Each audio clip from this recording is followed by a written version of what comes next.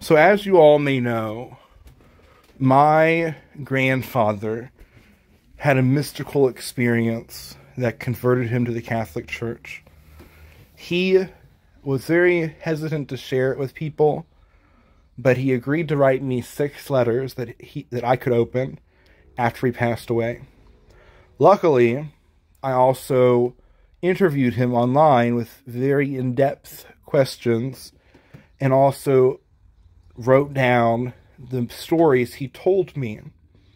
And I compiled them into a very small booklet, about 16 chapters, not too big. And basically, it's in first draft. It's all written up. Now it's a matter of doing the hard work of editing it. And I'm doing that myself with the help of a person from church. And then after she approves that, it'll be finalized and I'll publish it. But in the meantime of going through all those drafts, I've decided to come up with a concept that I've always wanted to do. I've always wanted to release an album.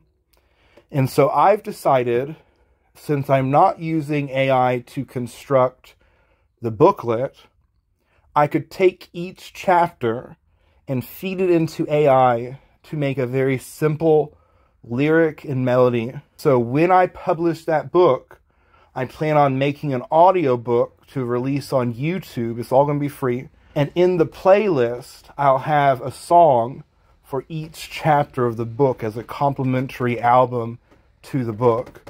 So I thought that was very clever. And it's going to, like, the only AI part about it is the melody and lyric. But the concept of the song is completely human from my book. And I will be singing it as beautifully as I can. And also playing with the instruments. It's going to be very rough. It's not going to be all edited and like that. I want to keep it as human as possible.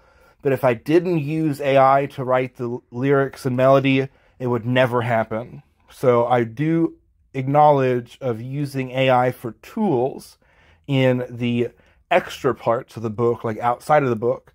Because I also have other concepts of releasing a poetry book inspired by this book that I wrote. And the poetry will be a mixture of me and AI.